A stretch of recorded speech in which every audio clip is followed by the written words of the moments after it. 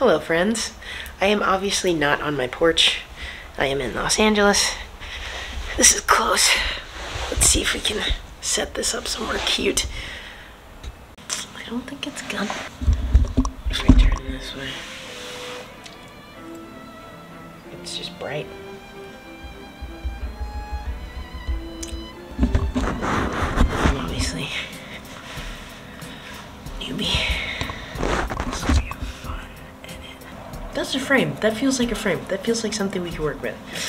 I'm in LA, as I was saying 20 minutes ago. I've just been thinking about self-love. I was reading All About Love by Bell Hooks this morning, and man, there was this quote about how like self-love is a really difficult concept for people who grew up or were developing in situations where people weren't very kind to them or their self-esteem. And I feel like that's true for like almost every human on the planet. In some way that like when you're young you take like a blow to the self-esteem and the rest of life is figuring out how to get that confidence back. That's always resonated with me because I've always, when people say you need to love yourself, like I think I've always been like, if you knew, how am I gonna love myself in this world? But I don't know. I've been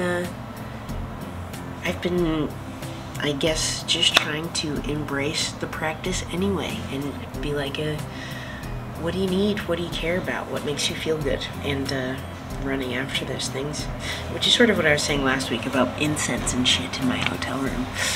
That's just where my brain is, and I don't have anything special. Someone last week reached out about like my thoughts on current world events and the war in Ukraine, and I have lots of them, but I'm not, I'm not a scientist, I'm just a songstress. So I made a little B-roll video that I'll link to somewhere, and you can check it out. The music is this song that I've been working on called The Outsider. And yeah, those are my feelings. I just, it is tough.